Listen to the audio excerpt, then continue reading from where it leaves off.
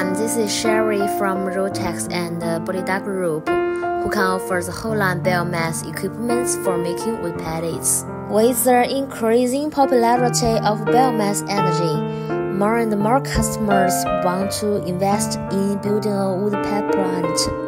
The following questions are that investors are curious about: how big a plant is needed to make biomass pellets, and how to lay out the plant. In my opinion, a reasonable plant layout can not only reduce investment costs, but also reduce labor costs, while improving production efficiency. First of all, consider the following steps. The first one is the floor space of raw material and finished product storage. The second is the floor space of main equipments. The third one is the customer requirements, such as dust-free or automatic design.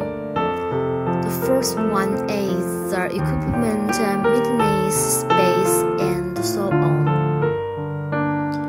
The actual situation is that the size and layout of the plant are very different for different raw material conditions, different capacity requirements, and different intelligence requirements, and so on. The layout of the plant is flexible design according to the above requirements, and each customer's plant is different from customer to customer. We can design a plant layout for free.